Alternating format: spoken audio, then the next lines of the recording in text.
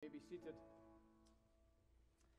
What a wonderful hymn to prepare our hearts for the preaching of the Word of God this morning. If you have a copy of the Word of God with you this morning, I do invite you to turn to the Gospel of Luke and to the 13th chapter. If you're visiting with us this morning, you're most welcome. And if you don't have a copy of the Scriptures with you, there should be one close by in one of the seats. You may avail yourself of that and read along with us as we read together in the Word of God. We are at the last section of Luke chapter 13, and that is verse 31. And we shall read to the end of the chapter. Luke 13, and we shall commence to read at the 31st verse. This is the Word of God. At that very hour, some Pharisees came and said to him, that is to Jesus, "Get away from here, for Herod wants to kill you." And he said to them, "Go and tell that fox, behold, I cast out demons and perform cures today and tomorrow, and the third day I finish my course. Nevertheless, I must go on my way today and tomorrow and the day following, for it cannot be that a prophet should perish away from Jerusalem. O Jerusalem, Jerusalem, the city that kills the prophets and stones those who are sent to it. How often would I have gathered your children together as a hen gathers her brood under her wings, and you would not. Behold, your house is forsaken, and I tell you, you will not see me until you say, Blessed is he who comes in the name of the Lord. Amen. Let us seek the Lord and ask his help as we come this morning to his holy word. Let's pray together. Father, we have been singing that you would show us Christ through the preaching of your word. And so again, Lord, we ask you to hear our prayer. We thank you that we have the Holy Scriptures. We thank you that they do reveal to us your Son. We do pray now that by the power of your Holy Spirit you would come and you would minister to each and every one of us, and that as we again, O God, would hear the words of your Son as he walked upon the earth, and as we would seek to understand that what they teach and what they mean, that, O our God, we might indeed see something of the glory, something of the majesty and the wonder of your Son and our Savior, the Lord Jesus Christ. And that, Father, as we see these things this morning, we pray that we would be a people who are affected by these things. We pray, Father, that we would be a people who are changed by these things. And that, Father, you would enable us in understanding the things that we learn to put these things into practice, that we would seek you for these things, and that we would embody these things ourselves. That we, O God, in seeing Christ, would become like Christ. For you have redeemed us that we might be conformed to the likeness of your Son. And so we ask, O God, that you would hear us this morning. Hear our prayer and answer for Jesus' sake. Amen. Do you ever consider the position of heart that the Lord Jesus Christ possesses toward you as a Christian? Certainly, if you are a Christian, there's no doubt that at some point in your life and at some time or another, and hopefully on a continual basis, this is something you think about. What is the heart of Christ towards me right now? What is the heart of Christ towards me been like ever since he came into the world in order to save me from my sin? What has the eternal heart of Christ been toward us as his people? Perhaps if you're a non-Christian, it is possible that you haven't considered such an idea. Perhaps you have considered it a little bit. Perhaps it has never been something that has crossed your mind. I think it's an important thing for us as the people of God to think about our Savior and how he views us and how his heart is disposed toward us, to consider him. The writer to the Hebrews causes us to think upon his heart that can sympathize with us in our weaknesses and in our failures. And I think as Christians we can often neglect to just spend time thinking upon Christ and considering his heart toward us. And I think if we fail to do that, then of course we will never truly grow in possessing the heart of Christ toward others, which is what we are called to if we are Christians. How then can we establish a picture, establish an understanding of the heart of Christ toward us as his people? It's an important thing. It's a thing that we ought to try to do. What has been interesting for me over the years is to gather different books that are available on what is called the emotional life of Christ. I'm reading a pretty good one right now that it's not only the emotional life of Christ, but it's the whole matter of our emotional life and how God would have us to relate to Christ through faith. And I'm doing that for the men's retreat as a book by Brian Borgman on faith and feelings, and I'm going to talk to Brian about that at our men's retreat. It has been stirring my heart in some directions regarding this whole matter. Reading recently Thomas Goodwin, the Puritan, on this whole subject of Christ's disposition of heart towards his people, I've been thinking upon these things. And when I came to this passage this morning, I found this when I was reading through one of my commentaries that I've been using. Philip Ryken, he quotes B.B. Warfield on an essay that Warfield did back in the 19th century on the emotional life of Christ. And Ryken comments on this text in Luke 13 that is before us, and he says this: "No one has ever had a more dynamic emotional life than the Lord Jesus Christ. He did not go through life with unmoved serenity, but passionate intensity."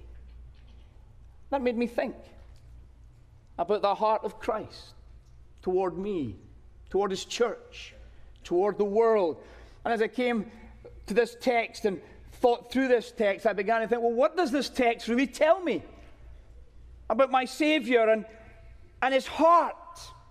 And how are we to understand this as his people? Why has Luke put this here for us as Jesus is making his way to Jerusalem? Luke wants us to walk with him and to hear him and to contemplate him and to think upon him. And what does he show us here in this text? I think he shows us here something of the saving heart of Jesus. And so it is to this idea that I want to turn your attention this morning. The saving heart of Jesus that comes out in this passionate, intense passage where our Lord Jesus Christ is once again engaging the Pharisees, once again dealing with his detractors, once again having to speak directly to those who are not for him. There are four things that I want us to look at this morning as we seek to see something of the saving heart of Christ in this passage. The first thing I want you to see is that our Lord's saving heart, I believe, here is displayed in his courage. In his courage. The text tells us that our Lord is on his way. He's traveling through the towns and the villages. He's preaching the message of the kingdom. And Luke tells us at a particular given point, some Pharisees came with some information for Jesus, some news that they wanted to give to Jesus. They said to him, "Get away from here, for Herod wants to kill you." Now, as our Lord is traveling through Galilee and up toward Jerusalem, he knows that at Jerusalem he is to be arrested, he is to be tried, he is to be crucified, and on the third day he will rise from the dead.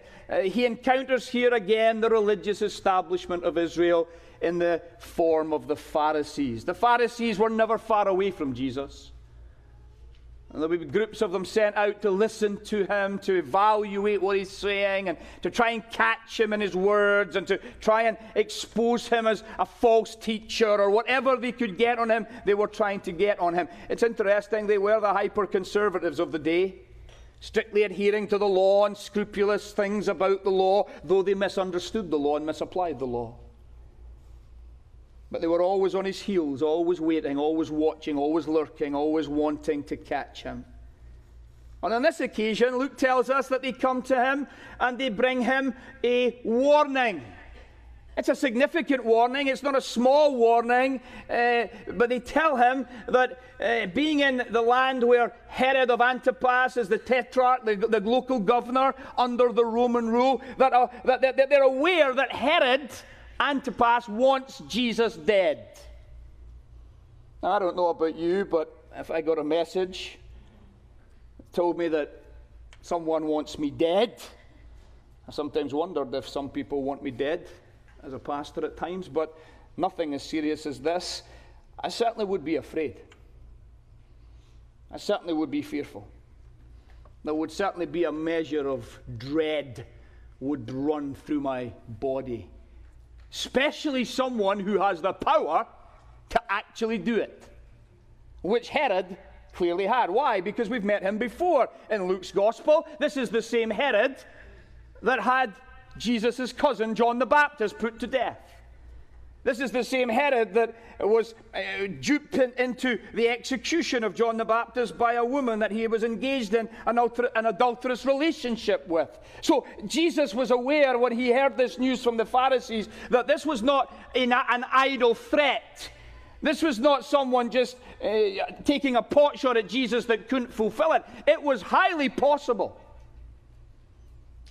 that Jesus was being targeted by this man. Now, we're not told very much more in this passage about this event, other than it came to Jesus through the Pharisees. But we can't help but ask ourselves, is there a conspiracy here? Is there a conspiracy with the religious establishment and the political leadership? We certainly know that's growing. When Jesus gets to Jerusalem, it's all going to come together. The Jews and the Gentiles, the Jewish religious establishment and the Roman government. They're all going to come together. The forces of darkness are going to eventually come together to put him to death. Certainly here, it's quite possible that the Pharisees were conspiring. How did they know that Herod wanted to do this? We're not told. There's plenty of speculation in the commentaries. We're not absolutely certain. Did they have close connection to him? Were these Herod's friends in the higher circles who were the religious establishment? We're not told. All we're told is this, that this threat to his life comes very clearly, very powerfully, and without apology. You need to get out of Galilee, Jesus, because Herod wants to kill you. There is a price on your head. Just like John the Baptist, you could lose yours. Now, as we read that, we say, well, how did Jesus respond? And here's where we see his courage. Here's where we see the most remarkable response from the mouth of our Savior. This is no idle threat. This is a real possibility. It's a clear and present danger in the life of Jesus. But notice what he says. Remarkable statement. He says, go and tell that fox, behold, I cast out demons and perform cures today and tomorrow, and the third day I finish my course. Now, what's he saying? I've had a little bit of a chat about this week. What does he mean? Go and tell that fox. We get all hung up, don't we, when people say, well, you can't say things like that about your leaders. Jesus is, of course, the Lord. He can say whatever should be said. And it's true, we're not Jesus, so we have to be careful. But it's interesting. What is a fox but a cunning little creature? A sly little chap. That's really essentially what a fox is. I've only ever seen one fox very close up. in the countryside where we lived in Northern Ireland. We had a lane. It was about a quarter of a mile to the main road. And there were many things that we used to enjoy doing, walking up and down that lane. But one particular day I remember going out and there was a fox caught in the hedge. Foxes close up are a little scary, especially when they're foaming at the mouth and they're caught. And you don't want to be the one that releases it just in case. And yet they're beautiful little animals, but they're sly little creatures, cunning. And I think that's the idea that Jesus has here as he thinks about Herod. And he knows something of the story of John the Baptist, and he knows something of the political expediency of the man. Again, Ryken in his commentary quotes a man called T.W. Manson. I'm not familiar with who he is, but he said this, in speaking of the Jewish usage of this idea, it typifies low cunning as opposed to straightforward dealing. And it is used in contrast to a lion to describe an insignificant third-rate person as opposed to a person of real power and greatness. Was Jesus saying, tell that not-so-significant leader who's a sly and cunning chap, I'm not leaving Galilee till I've done what God sent me here to do, because that's what he basically says. I'm casting out demons. I'm performing cures. I'm serving God. And I'm going to be doing it today and tomorrow. And on the third day, I'll finish my course. I'll be done. I'll be moving on. But I'm not leaving till I'm done. I'm not getting out until it's finished. I'm serving God, not Herod. I'm doing the will of God, not the will of Herod. That's what Jesus is basically saying here. You see his courage to do the will of God, even in the face of threats to his life. He will not be put off. He will not be distracted. He will not be hindered. Herod's threat doesn't faze the Son of God in doing the will of God. He keeps his face straight towards Jerusalem, and he continues to do what he believes the will of God is in doing these miracles. Amazingly and ironically, doing good in Galilee, in amongst Herod's people who wants to do Jesus harm. But he will not be thwarted. He will not be intimidated out of his calling by this little cunning chap called Herod. He's not fazed. He's a man of courage. This is his heart, you see. This is the heart of Christ, courageously committed to doing the will of God, no matter what it costs him.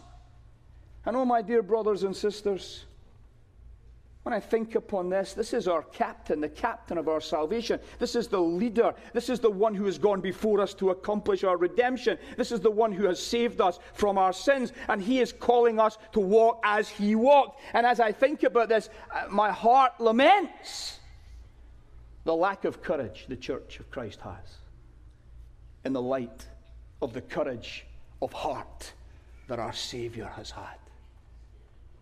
Think upon it. As Christians, we need to see our Lord's saving heart toward us was a heart marked by courage. Courage to do the will of God, no matter what the cost was. To do the will of God, no matter what the threats were. Jesus went before us courageously, overcoming the world, resisting the devil, all the way to Jerusalem, to the cross, to save us from our sins. We say we want to be like Jesus. Well, okay. It seems to me that one of the things that's in short supply in the Christian church today is the grace and the virtue of courage. Courage to do the will of God, no matter what it costs us. I think courage is in short supply in the church in the West, not so much in the East, where you really can suffer for Jesus. People really die in other countries. I was watching a little thing yesterday about Pakistan, and I've had contacts there for many years. Pakistan is a scary place to be a Christian. You could really die if you're a Christian in Pakistan. And it could be today or tomorrow It takes courage to stand for Jesus in Pakistan. But how tragic in a place like our country and in our part of the world, where the reality is that we have all the conveniences and all the luxuries and in many ways still all the freedoms, we are so lacking in courage. Lacking in courage. Unwilling to face the cost. Compromising, silent, not standing for the will of God. Lacking courage.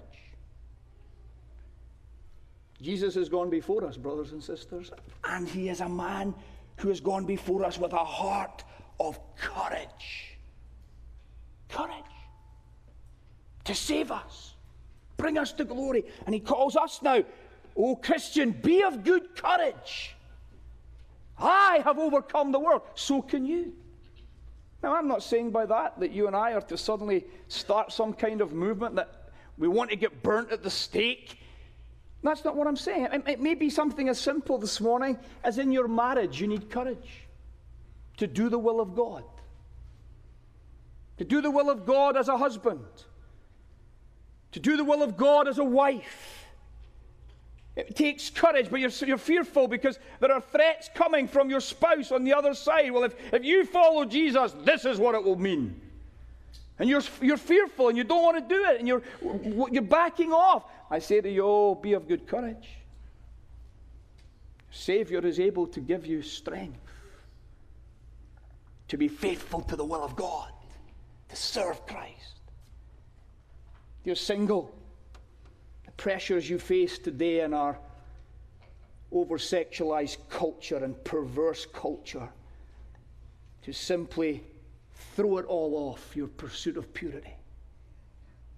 Throw it all off in terms of honoring Christ. And you know, you in the workplace, you're mocked, you're scoffed. People laugh at you. The idea that you would be a virgin young woman in your mid-20s because you've never been married is mocked by the world. It takes courage to do the will of God in the face of detractors.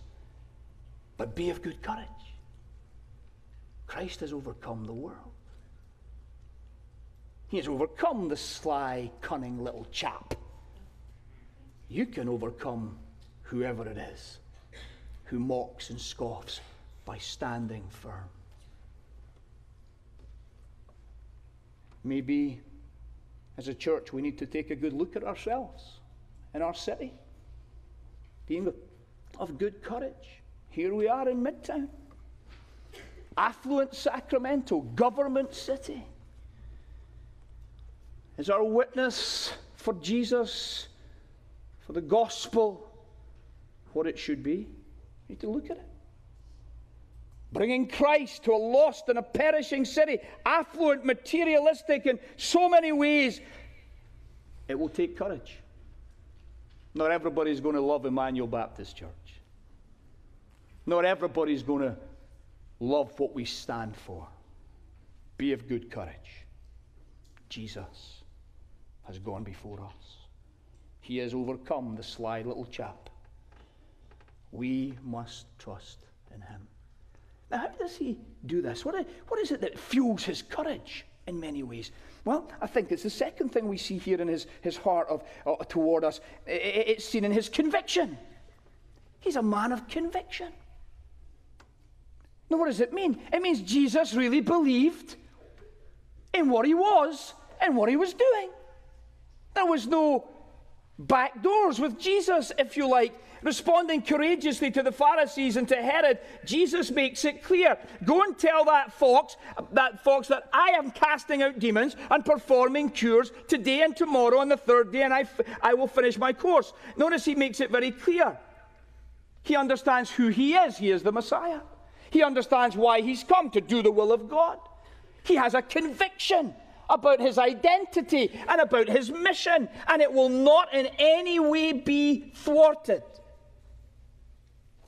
He says, nevertheless, I must go on my way today and tomorrow and the day following, for it cannot be that a prophet should perish away from Jerusalem. Jesus knew he was going to Jerusalem to die. Herod wasn't going to kill him. Herod couldn't do it, because the Father had ordained that he was to go to Jerusalem and die on the cross.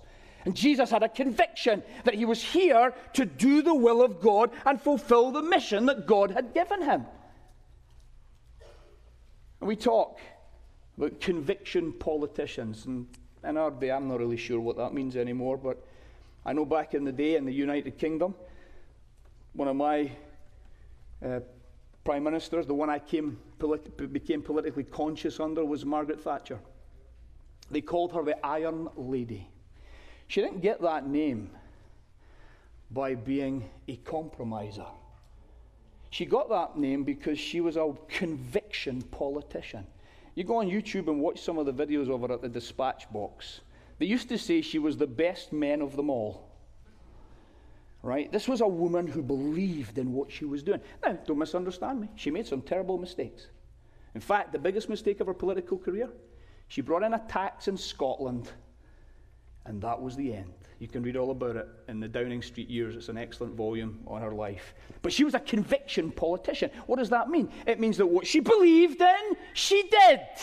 And she lived out as much as she could with all their fallenness. Well, here's the reality here. Jesus is the embodiment of a man who had conviction about the will of God. He was the one who had come to do the will of God, and nothing would stop him.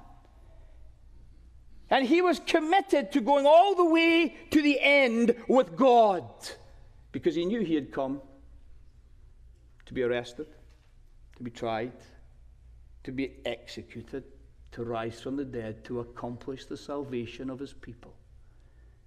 And it's the fact that he had convictions, that he really believed what he really believed, and he really lived by what he really believed, that he was able to be courageous in the face of this man, Herod, and continue forward through Galilee up towards Jerusalem.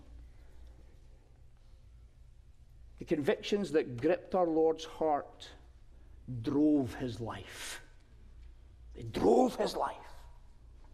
And my dear brothers and sisters, I tell you, if courage is lacking in the church in the West, it seems it's not disconnected from conviction. It's not disconnected from conviction. The church says it believes certain things, but lives as though it doesn't believe those things. And brothers and sisters, we need to look at our own hearts. We need to look at our own lives. And we need to ask ourselves with all sincerity, are we living a Christian life of conviction? Or is it at the end of the day that we really prefer convenience? We'll pay lip service to the orthodox truths. We'll pay lip service to the orthodox doctrines. But the reality is that when it boils down to it, we'll take the convenient direction, because the conviction direction might just cost us something that we don't want to pay. Jesus was not a man whose beliefs were those of convenience. Whatever suited, whatever was blowing in the wind, whatever was popular, whatever would make him a liked individual. He was a man of conviction. What was right before God was right, and he would stay faithful to that no matter what.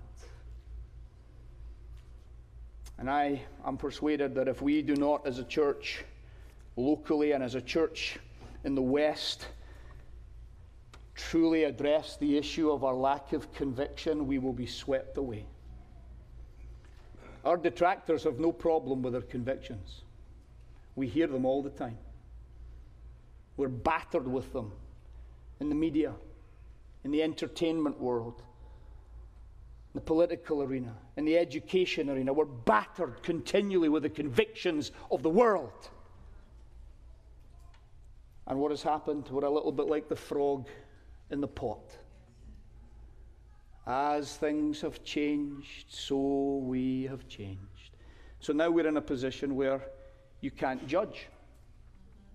You know, that simply just means shut up. That's what it means.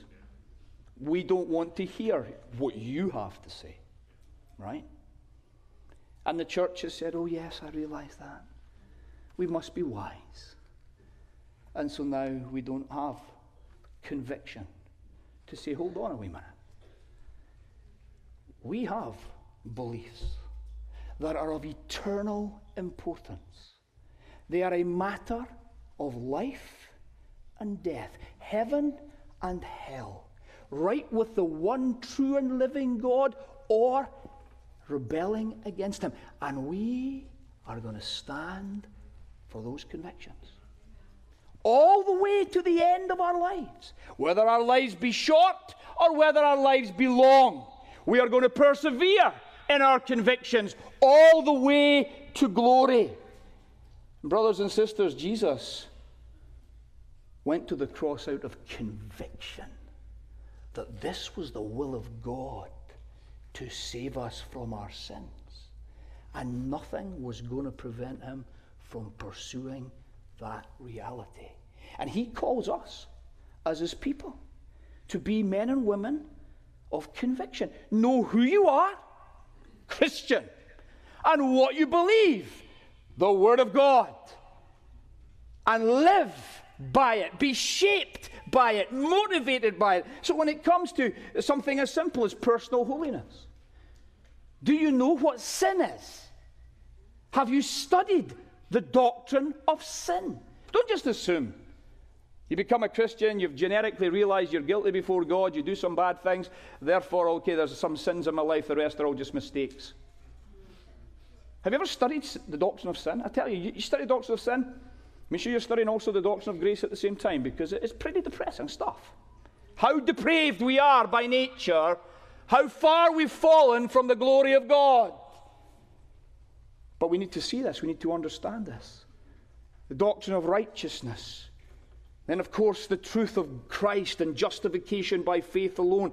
Listen, if you're not studying these things, if you're not being shaped by these things in your mind and in your heart on a regular basis, if what you're doing is filling your mind with Netflix movies or Facebook posts or whatever else, Instagram, whatever else, other stuff there is, and you're not in the Word, getting your mind renewed, listen, you've no chance of standing against the convictions of the world. They're going to sweep you away. They're going to sweep you away. Deal with your pride. Do you know what pride is? Study it. Deal with it. Do you know what bitterness is? It's amazing, isn't it? These are the kind of sins that you tell people, you deal with your pride and you back off. You're terrified. It shouldn't be that way. We should be able to come to one another and say, hey, I want to talk about pride. But we know it's a difficult one. Bitterness of soul. People who are drowning in bitterness, but they don't see it. Disaffected, not relating spiritually. Dealing with integrity, just plain honest. My yes is yes and my no is no. That's just plain 101. But you say, well, I'm concerned about holiness. But you're not concerned about your pride. You're not concerned about bitterness. You're not concerned about integrity, sexual purity. You're having a laugh. You're just pretending Christianity. It's frightening, but in many places today, these things are not serious. But in the Bible, they're serious. In true biblical Christianity, they're serious. Do you have convictions about this stuff? Convictions about marriage? Oh, brothers and sisters, it just gets worse, doesn't it? Read an article this week, now in England. There's a couple, 2 girls and a boy have decided that 3 parents are better than 2. And so we're going to have threesomes now. And what next? Right? But you see, when the boundaries are down regarding sexual purity and what our Creator has ordained, when the boundaries are down, anything goes. But we as Christians, I think this is going to be a touchstone for us in many ways. We as Christians are committed to what God says about marriage and sex and sexual purity. And we've got to hold the line. Hold the line. Out of conviction. Out of conviction. God defines these things, not us. And how much harm is done when we go outside the boundaries. Oh, I tell you, we're going to reap the whirlwind in another generation. We may not see it right now, but it's been sown, and it's going to come. We've got to be men and women of conviction. Men and women of conviction about what the church is. You might think at times, as pastors, we go on about this a bit much. We don't go on about this half as much as we should. What it means to be a member of the body of Christ. Your responsibilities as a member. What it means to be a community, a covenant community of God. What it means to be living together as a fellowship of saints, ministering to one another and understanding things like baptism and the Lord's Supper and leadership and government and worship. These things should be convictions for you. Not just, we kind of like this at Immanuel, but hey, down the road they do that, and over there they do this. And, we're kind of eclectic, and church government doesn't really matter. The ordinances, you can do them any way you want. No. Jesus, the head of the church, has a heart of salvation toward us. He was a man of conviction. He died to secure for us the benefits and the blessings of his grace, and that we would have convictions about this stuff. And brothers and sisters, we need to therefore take it seriously. You see, what you truly believe is how you will truly live. And what you truly believe is what truly shapes your life. Jesus shows us the saving heart toward us was a heart of courage and a heart of conviction. Thirdly, we see it displayed in his compassion. His compassion. Notice what he says. Speaking about the reality of having to get to Jerusalem, because that's where it was the traditional, normal place for the prophets to be put to death, he then opens up his heart in lamentation. Now, there is discussion as to whether he actually said this more than once. He says it in his Passion Week. I'm persuaded here that what Luke is recording is what our Lord's heart disposition was and what he opened up with regarding his concern, his lamentation for Jerusalem. And Jerusalem is to be understood simply as the central place of worship for all of Israel and for the nation. But here is his heart. And what is it? Oh, Jerusalem, Jerusalem, the city that kills the prophets and stones those who are sent to it. Sent to it from where? From God. Why? Because they've departed from the Word. And these prophets were the mouthpiece of God to call God's people back to covenant faithfulness. And here's Jesus, the fulfillment of the prophets, the final prophet of God, the revelation, the final ultimate revelation of God to us. And he is lamenting in his heart over the spiritual state of God's covenant people. And what does he say? How often would I have gathered you children together as a hen gathers her brood under her wings, and you would not. There is a depth of lamentation here that I cannot capture and portray to you. But what I can say to you is here is a heart of compassion towards the perishing that Jesus expresses. He cares. He is lamenting. He is mourning their condition. Here he is in their midst, the one that was being promised to them, the very seed of Abraham, the fulfillment of all the covenant promises of God, the one who would bring all the blessings of God to the people, and they would not receive him. Here he was curing them. Here he was healing them. Here he was teaching them, and they would not believe in him. And his heart is broken. It's broken. It's broken. You see, you can have courage and conviction and compassion in your heart all at the same time. Jesus does. He is the God-man, but here he is, the perfect man, the man filled with the Spirit of God.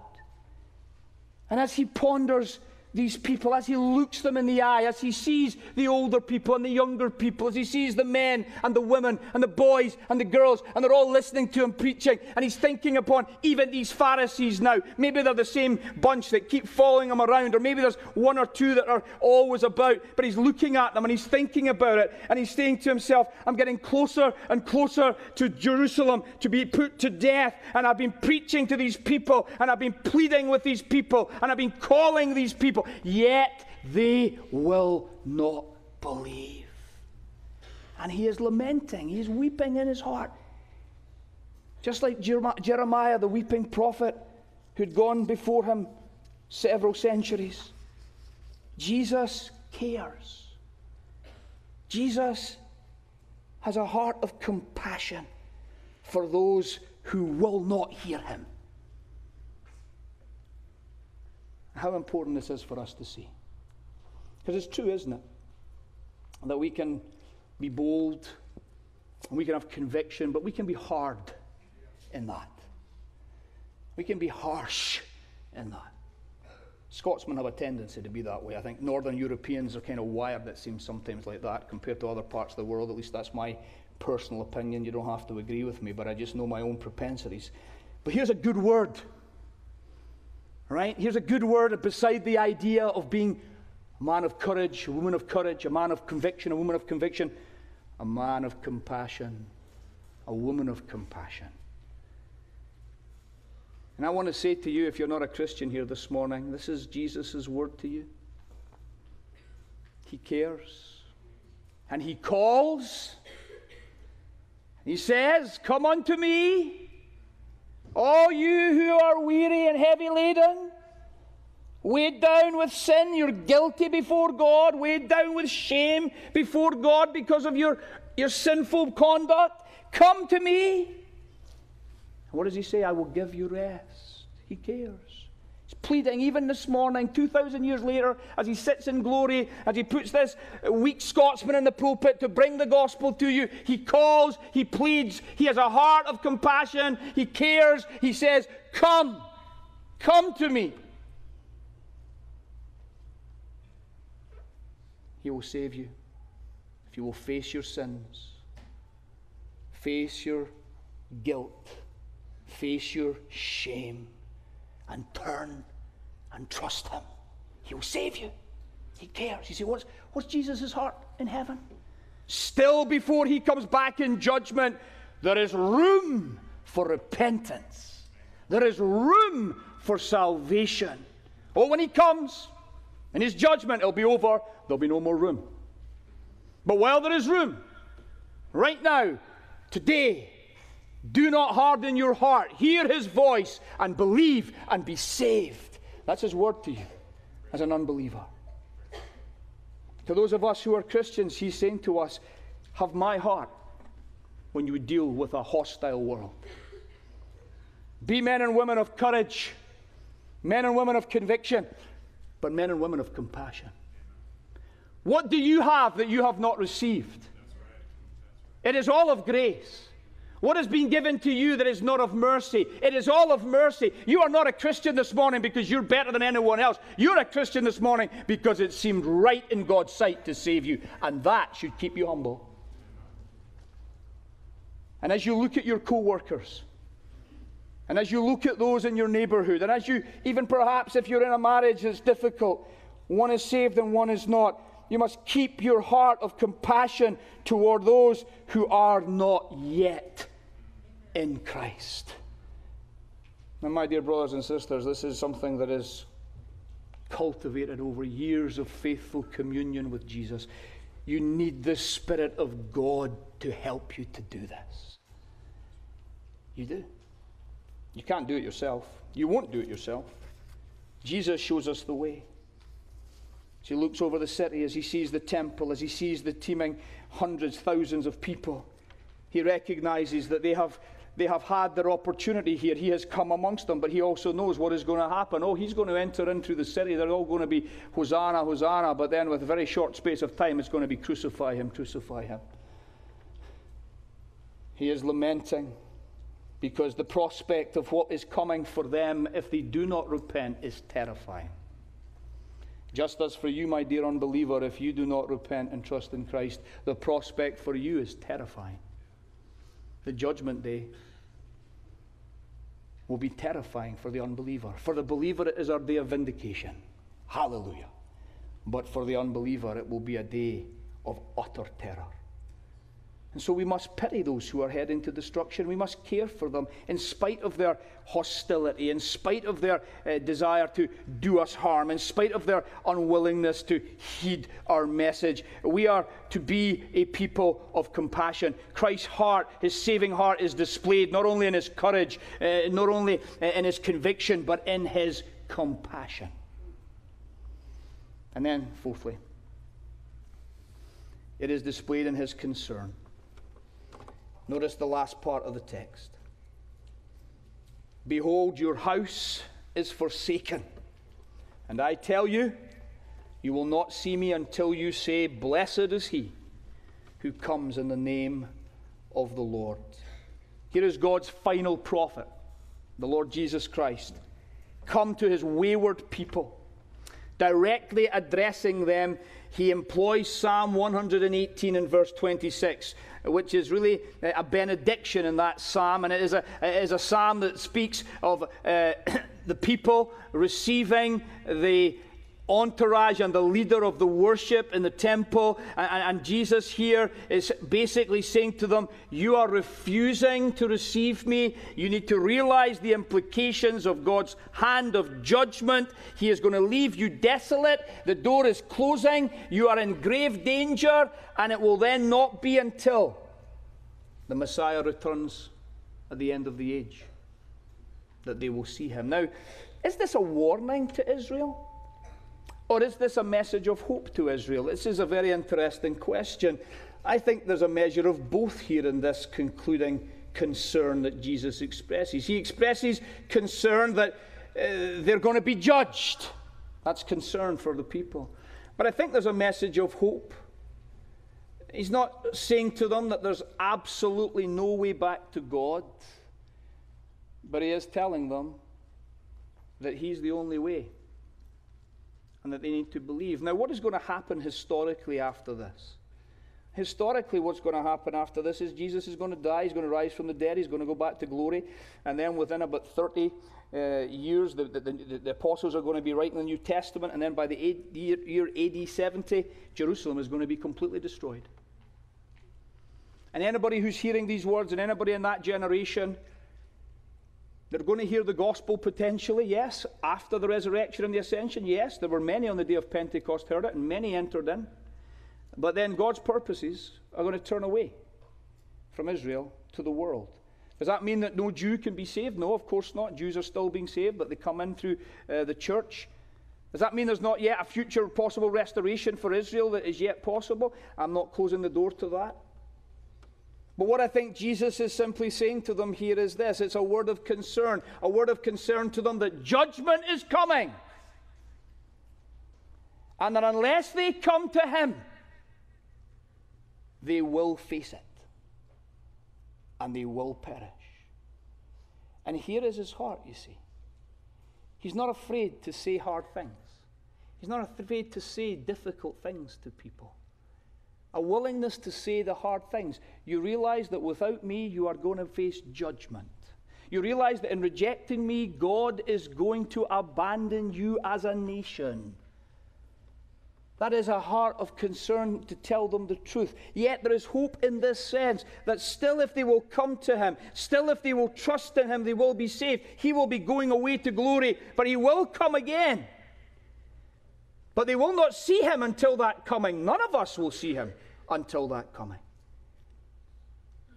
And he's saying, between now and that coming, trust me, you can still be saved. But it's a word of concern regarding judgment that he speaks. Now, isn't it the case that we need to be a people, if we care for people, that we're willing to say these difficult things to people about these hard things? I mean, how many of us, if we're being honest, like the soft things about the gospel, the nice things, you know? God is love. God will comfort. God will care. And all of that's true. But God is holy. And God will judge. And God will punish. They're equally true. And concern for people doesn't draw back from the harder things about judgment that have to be discussed. I'm not saying by that That you go in tomorrow to your work and you stand up and start bringing a word of condemnation to everyone? That would be foolish. But what I am saying is this, that as you seek to live for Christ in this hostile world and walk as Jesus walked, and as you cultivate the saving heart of Christ in your own heart for those in the world, you're going to have to deal with these things. You're going to have to speak the word of concern. The concern about sin and the lifestyle and judgment. If you really care, you'll go there. If you really are playing at it, you won't. Now, there's a way to do it, and there's a way not to do it, of course. But do it you must, in certain contexts. And all of us know this, don't we? All of us know that in witnessing opportunities, conversation is going along well, and it's great. Let's talk about the cosmos. Let's talk about the God who made all things. Let's talk about God's big plan and Jesus. And it's all going really well until we get to the point where the question goes, the conversation goes this way. Are you saying by this that if I don't believe in Jesus, I'm going to hell? And you gulp, and you know. Are you concerned for that person? Are you prepared to look them in the eye lovingly, courageously, with conviction, and say, without Christ, you will perish in your sins and face eternal punishment? Yes. There is no pleasure in telling you that, but that is the truth. For God is holy, and God is just, and God is a God of righteousness. And if he did not spare Israel, he will not spare anyone if they will not believe. And so therefore, if we have a heart that is like the heart of Christ, it will not only be a heart that is a heart that has courage that comes from God, and convictions that are coming from God, and compassion that is coming from God, but it will be concern to say even the harder things, to present even the more difficult truths. Brothers and sisters, I am persuaded that if we do not do this, it's a big part of the reason why I think our culture's in the mess it's in. The church hasn't done its job. Who is going to warn if we don't warn? Nobody else believes that they need to be warned about the judgment to come, about the wrath to come. Oh, we love to have, at least in Northern Ireland they used to love this, prophecy meetings. All about prophecy, when Jesus is coming and this and that, and we want to put the Battle of Armageddon here, and we want to put this here and that. We love, but we're not warning people about the judgment and the nature of the judgment and what is coming. We like to speculate, and we'll even argue with each other about it and speculate about what goes where and when and why and how and which. And yet we're not telling the world what they need to hear. Judgment's coming. That is a message of warning. But there is hope. Jesus has come. Trust in him, and you will be saved. My dear brothers and sisters, listen, if we are going to have a saving heart towards the world, we're going to have a concern to speak the harder things to the world and realize that's not going to be received by everybody. Not everybody who heard these words from Jesus patted him on the back and said, thank you, I'm really glad you told us. God's going to abandon us, we're going to be judged, and you're going to be gone, and if we don't believe in you, then we're going to perish.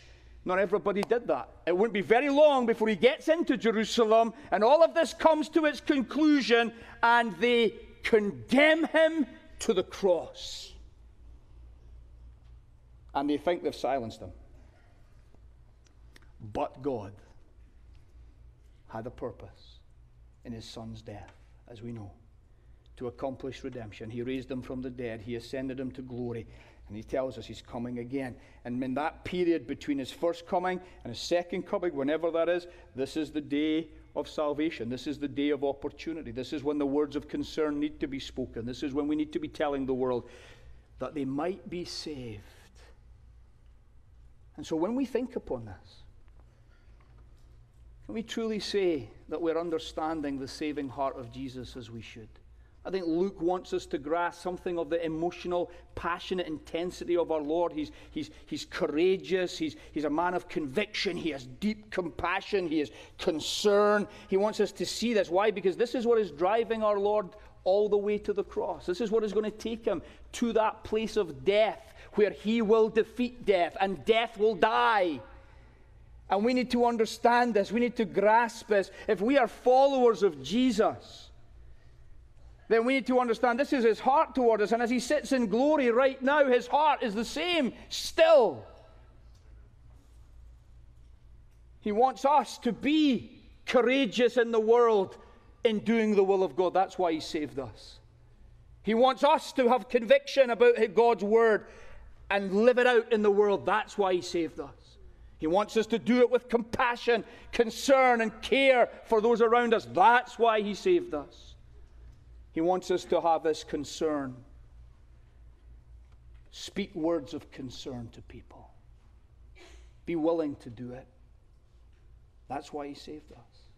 As he sits in glory and rules over all the affairs of our lives as our King, I want you to reflect this morning on Christ's heart, his saving heart. And what makes up that saving heart is his courage, his conviction, his compassion, his concern. And if you would have a heart like Christ's heart, you've got to go to him and you've got to tell him that you want that. And that you would like him to instill it into you and to develop it into you and cultivate it into you. That you would be like him. You see, what does it mean to be like Jesus?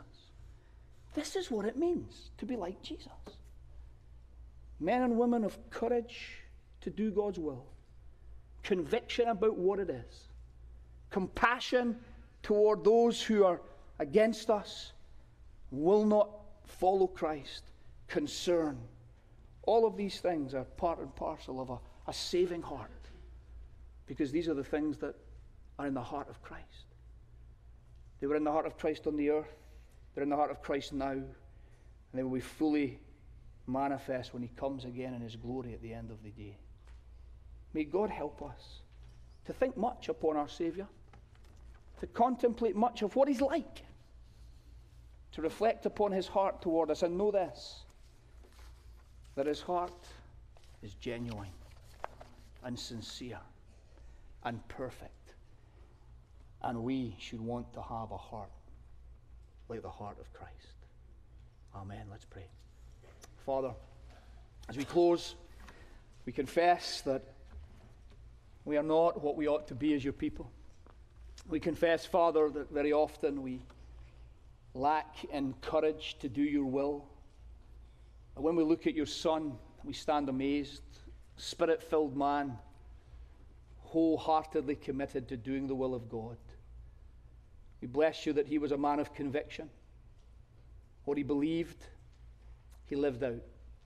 Forgive us, Lord, that we do not live out what we say we believe. But help us, Father. Help us to grow in this. That in a day when many have convictions about all the wrong things, you would give us convictions that reflect the convictions of Jesus. We pray, Lord, we would have the heart of compassion that Christ displayed even in our passage this morning. We confess, Lord, we do not care, nor love, nor lament the lostness of those around us. Forgive us, Lord. Create in us compassion for the lost and the perishing. Give us concern. Concern that's not just in our hearts, but spoken from our lips, even when there are hard things that have to be said, even when there are difficult things that have to be said, that, oh God, we would speak your truth in season to those who need to hear it. We thank you this morning that we have such a great and a glorious Savior. We thank you for the heart that he had that took him all the way to Calvary, where he accomplished our redemption, was raised from the dead, ascended into glory, and we thank you that even now as he is in heaven, his heart is the same toward us, for he is the same yesterday, today, and forever. And may we, O God, as we strive to be like your Son, seek to be like him in heart. For we ask it in Jesus' name. Amen.